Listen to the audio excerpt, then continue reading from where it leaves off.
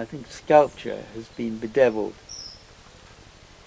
for longer than perhaps any of the other art forms by the tradition of preconceiving the work.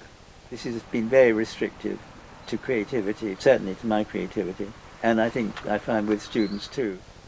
For me, the important thing is to get out of my head, manipulate the material, find ways of making it stand up or hold together, and seeing what comes.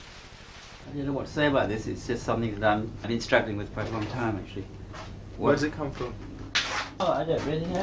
I mean, it comes from just the urge to make another big sculpture.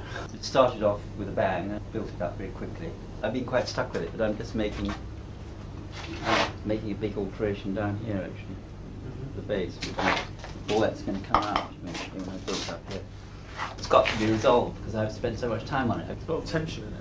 I mean, I'm quite pleased with parts of it, and it's very complex. It's got lots of a hell of a lot of things going on, a lot of ambiguities.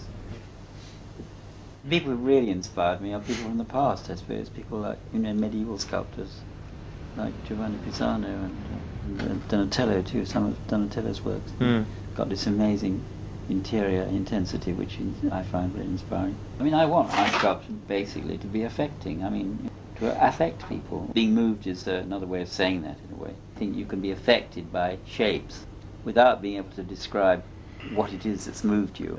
And so it's a very, very deep-seated function that sculpture has. And that's what one is dealing with.